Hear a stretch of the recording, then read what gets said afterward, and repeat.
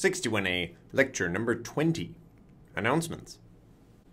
This is the week that the ENTS project is due. It's due on Thursday. You need to get it started today, Monday the 8th. In order to help you get started, we do have a project party, and you're meant to finish phases 1 and 2 and submit them by the end of today. You can earn a bonus point for submitting the entire project by Wednesday. There's also a homework due this week. We've made it really short, just to cover the topics that are important for you to know in order to keep up with the class. So it's only 2 questions, but you will need to spend a little bit of time making sure that you understand those 2 questions.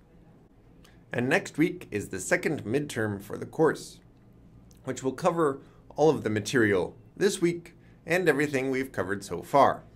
Exams in this course are cumulative, so you are meant to know all of the material from midterm 1, but most of the questions will focus on the core midterm 2 material, things like list mutation and manipulation, the object system, and tree recursion. I'll tell you more about the exam in future lectures, but please make sure that it's on your calendar because we do hold exams in the evening in this course in order to fit everybody in the rooms and make sure you have enough time to complete the exam.